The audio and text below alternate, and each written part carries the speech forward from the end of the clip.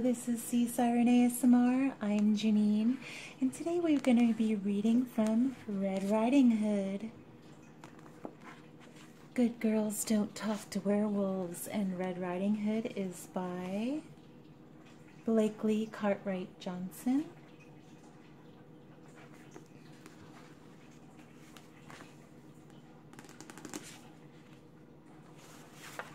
We're going to be reading Chapter 2.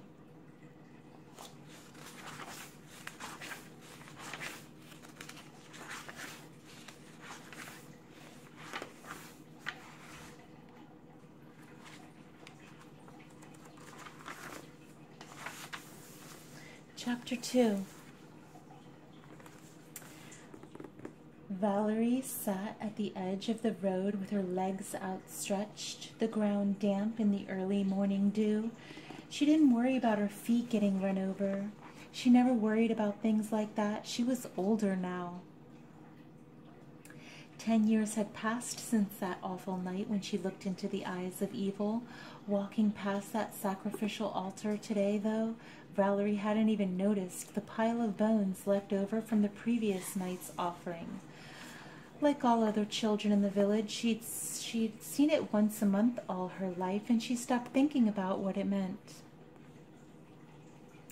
Most children became obsessed with the full moon nights at some point in their lives, stopping at the altar the following morning to examine the dried blood, asking questions. Does the wolf talk? Is it like the other wolves in the forest? Why is the wolf so bad? The answers they were all given were more frustrating than none at all. Parents tried to protect the children, shushing them, telling them not to talk about it.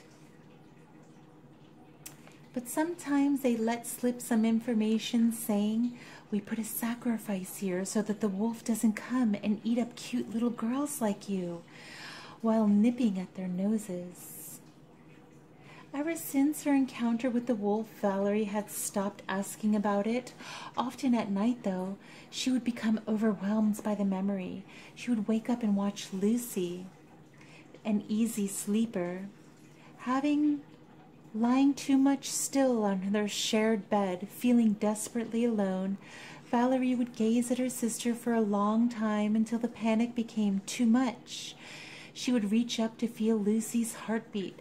"Stop it," Lucy would slur sleepily, reaching up and swatting Valerie's hand.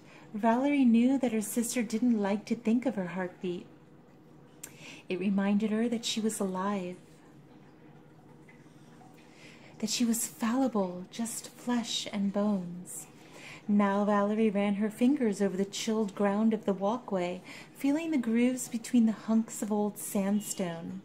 The stone felt like it might collapse, like it was rotting from the inside, and with just a little more time she would be able to crumble off bits with her fingers. The leaves of the trees were yellow, as though they had absorbed all the spring sunshine they were saving it for winter.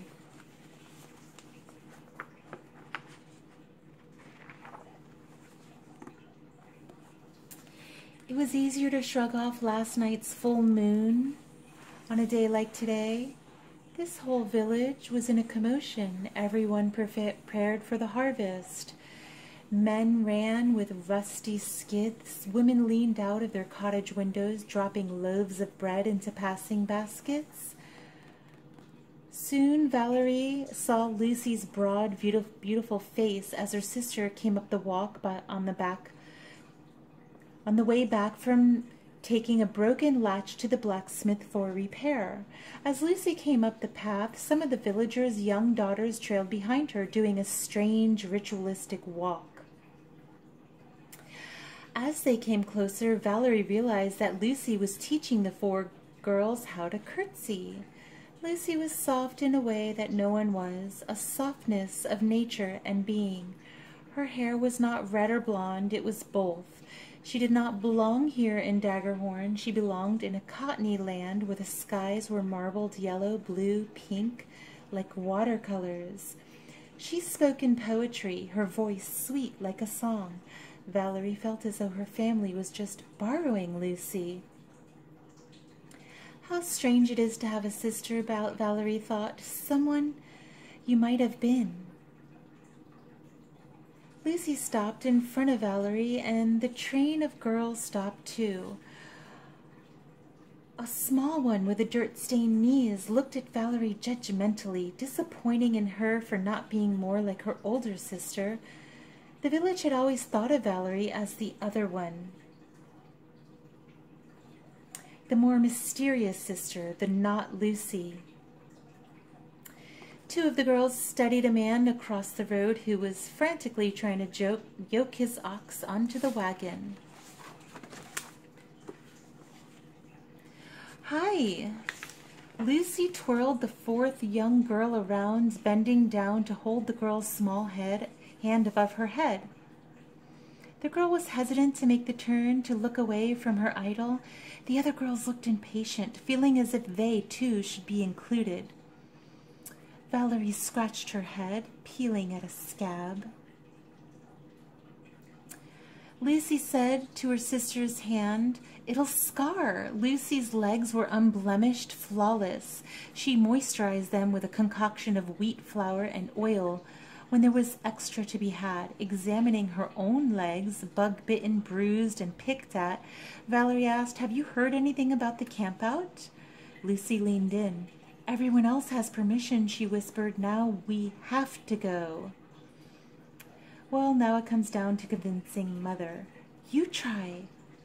"Are you mad? She'll never say yes to me. You're the one who always gets whatever you want." "Maybe." Lucy's lips were big and pink. When she was nervous, she chewed them pinker. "Maybe you're right," she said, grinning. "In any case, I'm a step ahead of you." With a sly smile, she held her basket out to Valerie, who guessed what was inside before she saw. Or maybe she smelled them, their mother's favorite sweet cakes. "Such a good idea," Valerie stood, brushing off the dirt off the back of her tunic. Lucy, pleased with her foresight, put her arm around Valerie. Together they returned the little girls to their mothers, who were working in the gardens. Women were tough in this village, and yet even the gruffest among them smiled at Lucy. Heading home, they passed a few pigs wheezing like sick old men, a baby goat that tried to tag along with some disdainful chickens, a serene cow munching on hay. They passed the long row of houses, standing on their stilts, as if ready to wander away, and arrived at the second one from the end. Hoisting themselves up from the ladder, the girls entered the landscape of their lives. The wood dresser was so warped that the drawers refused to close. The wooden rope bed gave splinters. The washboard their father had made for their mother the winter before was worn down now. She needed another. The basket for her berries was low and flat, to ensure that none got crushed. In a shaft of light from the window, a few bits of feathers stuffing hung in the air, reminding Valerie of when they jumped on the mattress as girls. And entire clouds of feathers would float around them. There wasn't much to distinguish their home from the others. The furniture in the Daggerhorn was simple and functional. Everything served a purpose. A table had 4 legs, a flat top, and nothing more. Their mother was home, of course, working over the stove. She was lost in thought. Her hair was pulled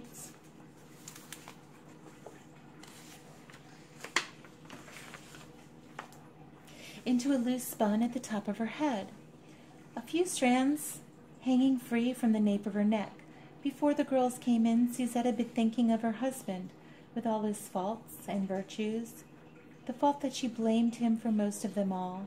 The fault was not forgivable. What was that? He was unimaginative. She was thinking of a recent day, feeling dreamy, feeling like giving him a chance. She'd asked hopefully, "What is outside the walls, do you think?" He chewed his food, swallowed, even tossed back some ale. He looked like he was thinking. "A whole lot more of the same, I reckon." Susan had felt like falling to the ground. People left her alone. Suzette felt cut off from things, like a marionette whose strings had been snipped.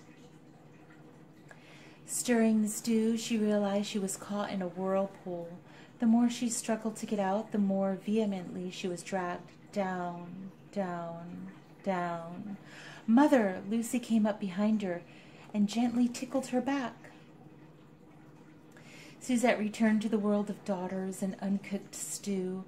"Are you girls thirsty?" Suzette brightened, pouring out 2 cups of water. She sweetened Lucy's with a nib of honey, but Valerie, she knew, had no use for it. "You two have such a big day," she said, handing the appropriate glass to each girl. Suzette was grateful she had an excuse for staying home to cook the men's harvest meal. She went back to stirring the stew in a huge pot with handles on both sides. The pot had a low-seated belly and always made Lucy feel strange because it was not quite a half sphere. Lucy didn't like things that seemed incomplete. Valerie peered in. In the pot was a medley of brown oats and tan and gray seeds. Some green peas stood out garishly. Lucy chattered while Valerie set to work with Suzette, chopping the spindly strands off the carrots. Suzette was silent. Lucy's talk filled the dead air, but Valerie wondered whether something was wrong. Waiting for her mother's mood, as she had learned to do in the past, she added some vegetables to the pot: collards, garlic, onions, leeks, spinach, and parsley. What Valerie could not know was that Suzette had returned to thoughts of her husband. César was a caring father and a supportive husband, but that was not all Suzette had promised herself. If expectations had been set lower, his failures might not have been so devastating. For what he did do, for the end that he had held up, Suzette was grateful. For those things she had felt had repaid him sufficiently by keeping a tidy household and by loving their children. She had to acknowledge that maybe in marriage, as any contractual obligation, in matters of owing and being owed, there was no allowance for love. Feeling satisfied with this conclusion, Suzette turned to her girls to find Valerie gazing at her with those penetrating green eyes, almost as though she could hear her mother's thoughts.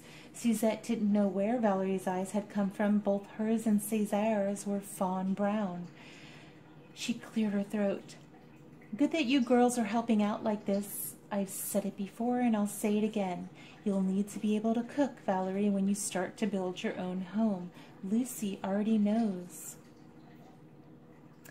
Lucy was like Suzette. They foresaw, they planned. Valerie and César were quick to think and quick to act. "I'm 17, let's not rush it." Valerie sliced a potato. Through the skin was dull, velvety meat. She let the 2 halves fall open and bobble on the uneven table. She didn't think about the things her mother was always insisting on talking about. "You are of marriageable age, Valerie. You're a young woman now." With this concession, all thoughts of any future responsibility dissipated from the sisters' minds. They saw their moment. "So, Mother, we're leaving for the forest soon," Lucy began. "Yes, of course." "Your first time, Valerie," Suzette said, looking down to conceal her pride. She had begun grating the cabbage. Some women are staying on afterward," Valerie added. "For the little campfire thing," Lucy continued. Susan allowed, her mind beginning to wander. "Prudence's mother is taking some of the other girls to the camp out," said Valerie. "And we wanted to know if we could go," Lucy finished. "With Prudence's mother?" Suzette processed the one piece of concrete information she'd been given. "Yes," said Valerie. She seemed to accept this explanation. "The other mothers already said yes?" "Yes," Valerie said again. "All right. I guess that will be okay," she said absent-mindedly.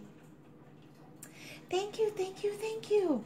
It was only then, seeing the extent of their gratitude, that Suzette realized she consented to something maybe she shouldn't have. "I can't believe she said yes," Valerie exclaimed. "That was so good. How you kept saying yes so she didn't have time to think about it." The girls ambled down the rutty road to the town square. "And you were so good tickling her back."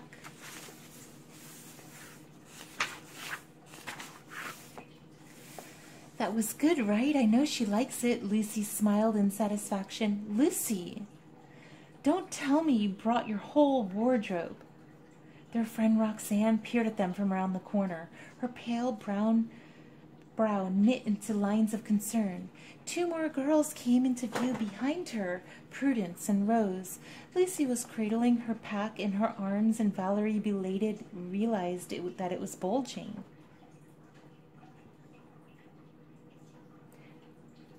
You're going to have to carry it around all day, Valerie said. Prudence scowled, knowing Lucy got overambitious sometimes. We're not going to carry it for you if you get tired. Extra blankets, Lucy smiled. She got cold easily.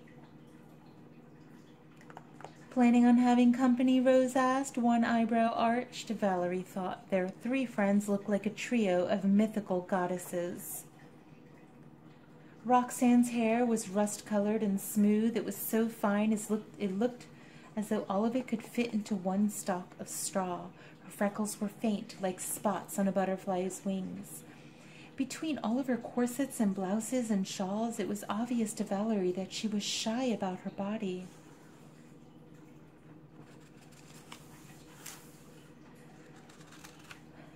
Rose, on the other hand, kept the ties of her blouse loose. She didn't rush to fix it if it fell a little too low.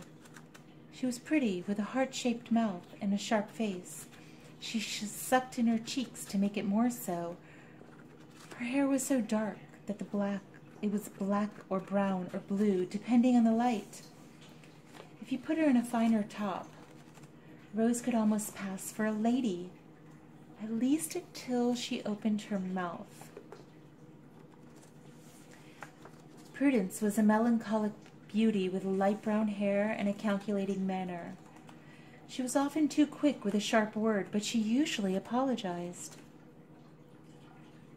She was tall and somewhat imperious.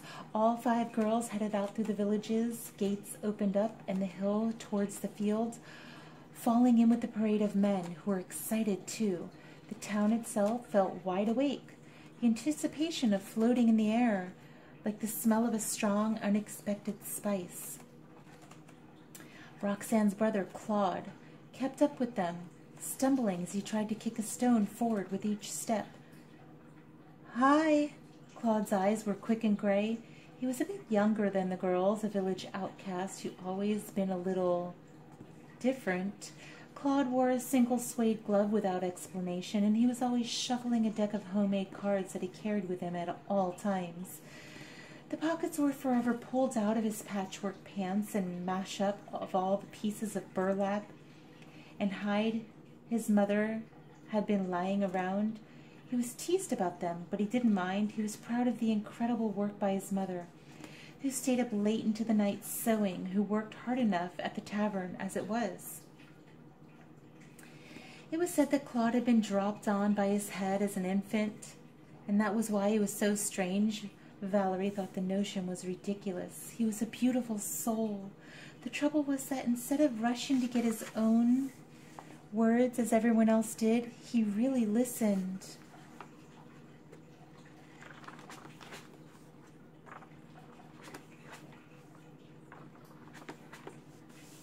And that made people think he was slow, but he was kind and good and a lover of animals and people.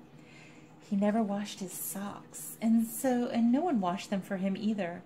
Both he and Roxanne were freckled, but Claude more so, even on his lips. Everyone called Roxanne and Claude redheads, but Valerie never knew why. She thought it must have been for the lack of imagination. She would call them 6 o'clock in the evening sunset heads, bottom of the lake of trendrils of algae heads. Valerie grew up feeling envious of those heads of hair because she felt like they were something special, a mark from God. Claude and Valerie listened to the other girls, chattered about the boys from the neighboring villages who would be coming to help with the harvest. Claude lost interest and ambled back towards the center of town. Something changed in the air, as though the girls had passed a temporary outdoor blacksmith shop that had been set up to the path of the harvest. A sense of awareness set in, a quickening of breath, a loss of focus. Valerie narrowed her eyes in disappointment at her friends. They were too smart for this, losing it over a boy, Henry Lazar. He was lanky and dashing, with cropped hair and a relaxed smile. The girls saw him at work outside with his equally handsome father, Adrian, repairing axles for the harvest wagon.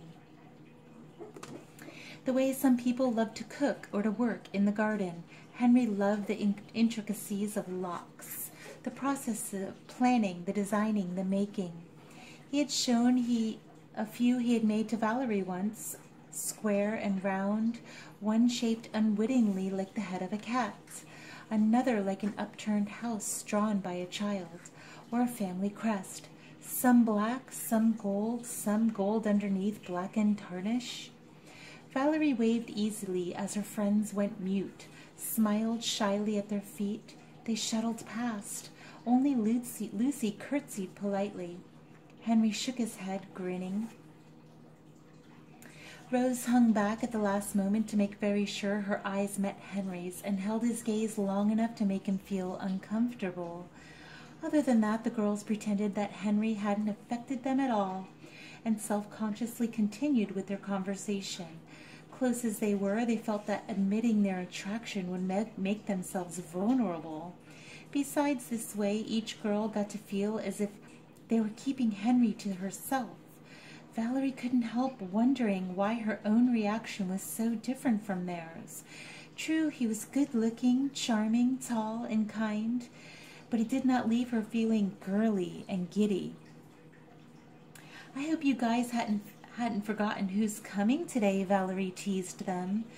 "Some of them have to be handsome," Lucy jumped in, "by rules of ratios."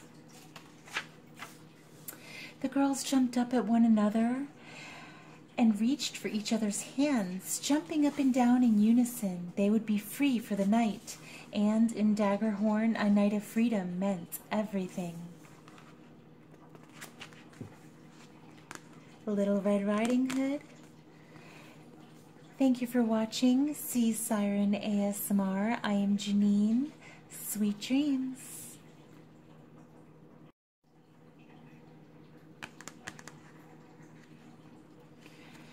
Rose, on the other hand, kept the ties of her blouse loose, and she didn't rush to fix it if it fell a little too low.